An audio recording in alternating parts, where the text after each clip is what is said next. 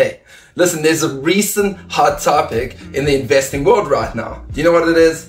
Well, that's right. Let's delve into the deep world of ETF, exchange traded funds. And I'm here to break it down for you so you don't have to wonder anymore. First off, you may be wondering, why are there so many of these ETFs? Well, here's the deal. ETFs are like an investment chameleon, right? They can track nearly anything: stocks, bonds, commodities, and even cryptocurrencies recently. Asset managers, they create these ETFs to meet the specific demands of investors for various markets and strategies. So that's why you're seeing Bitcoin ETFs, gold ETFs, and so on. So next up, let's talk about the difference between owning a real asset and investing in an ETF. When you own the actual asset, like physical gold or cryptocurrencies in your wallet, you've got complete control over everything. But with an ETF, you're essentially buying shares of a fund that holds these assets for you.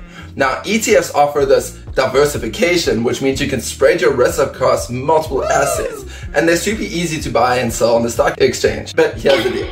Owning an ETF is not the same as owning the real thing in your hand. When you invest in an ETF, you're buying shares of a fund that holds a bunch of assets. You know, stocks, bonds, commodities, which is worth repeating over and over since it's the main idea of these ETFs. So you need to keep that in mind. For instance, let's say you invest in gold ETF. What you are doing is you own shares of an ETF which represents a slice of the gold that it holds. But you don't get to get those shiny gold bars in your hands. Now, consider an ETF that tracks like the index of the S&P 500. When you invest, what you're doing is you're going to own some shares of this ETF. You're not owning the individual stocks of the companies in this index. So what's the difference? Well, look, we made a sheet for you. Pause it, take a screenshot if you want. Here it is. ETF, indirect ownership through shares of a fund. The real thing is direct ownership and control of the actual asset. Look, ETFs, they offer diversification, liquidity, and pro management. But the real things might require some storage, or it could be less liquid.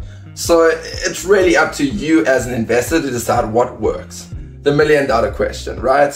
Which is a better investment? Well, it's not really this one-size-fits-all. ETFs are super convenient and perfect for short-term trading, and they give you this exposure to various assets without the hassle of really managing it yourself. On the other hand, direct ownership means you have full control. You can use these assets for specific purposes. It might even be essential if you believe in long-term potential of the asset, like owning a piece of real estate, of course. So, in a nutshell, owning an ETF can give you exposure to the asset's performance, but it's not the same thing as holding it in your hands. Your choice all boils down to you. That's right, you, your financial goals, your risk tolerance, and what you're investing in, and well, overall, your investment strategy. All I can say is, want convenience and diversification? Well, hey, yeah, ETFs, they have your back. Looking for control and long-term growth? Maybe direct ownership might be your thing. Some even combine both approaches to build a balanced portfolio. So thanks for tuning in, and if you really enjoyed this, smash that like button and don't forget to give us a follow for more. And remember, always do your homework, stay informed, make solid investment decisions, and most of all, stay safe out there, traders.